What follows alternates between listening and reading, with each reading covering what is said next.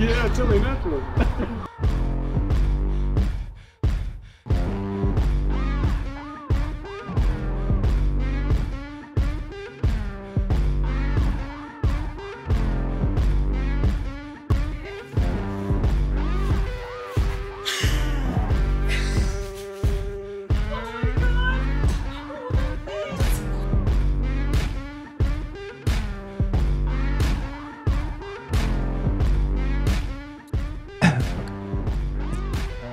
My name is Matthew. I'm Mark's elder brother. I've been my whole life. I just want to wish the best of luck to the happy couple. You guys deserve the world. Grab your glass. We're going to do it again. Mark and Cierrah!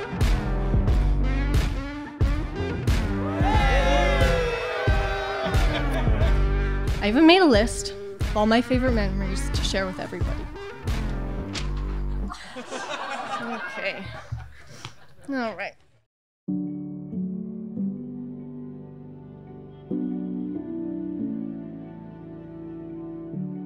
Mark's approach to asking us for permission to ask Cierrah's hand in marriage has a little story behind it.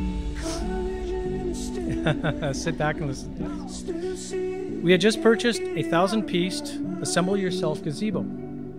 He very politely and shyly came out and asked if he could help in any way. While moving and sorting some bits and pieces, we genuinely thought he wanted to give us a hand. He was moving around back and forth as though not knowing what to do next. He stopped and quietly asked if it was all right to ask Cierrah to marry him. There was no question. The answer was yes.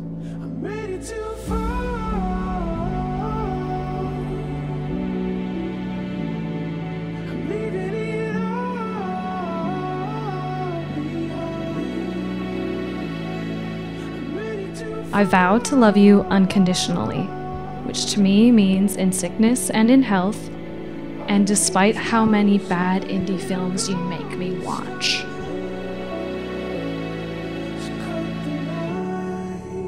Marriage will allow you a new environment to share your lives together, to face the world hand in hand.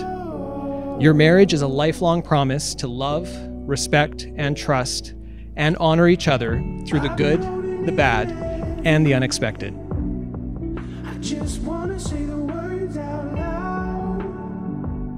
Since we met, you've helped me to learn, to grow, and to become a better man. I promise to listen to you, to respect you, and to always be honest with you. I couldn't have wished for a more beautiful, kind, selfless person to share my life with. I promise to always watch Match of the Day with you, even if Leeds get relegated. I vow to take you as my husband, and my heart is yours. I've nothing but excitement for whatever lies ahead in our future, as I know, alongside you, anything is possible. You make this choice the simplest I've ever had to make. Ready to fall.